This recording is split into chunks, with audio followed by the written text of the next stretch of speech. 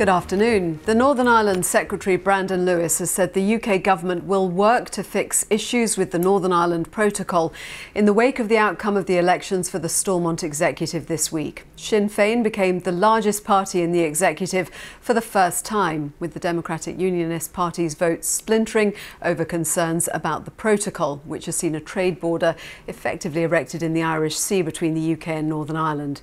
The DUP is refusing to nominate a Deputy First Minister in the Stormont power-sharing arrangement between Unionist and Nationalist parties in the executive. Well, we can speak now to our correspondent Dan Johnson, who's at Stormont for us this lunchtime. So Dan, it's an historic election result, but little sign of a functioning government.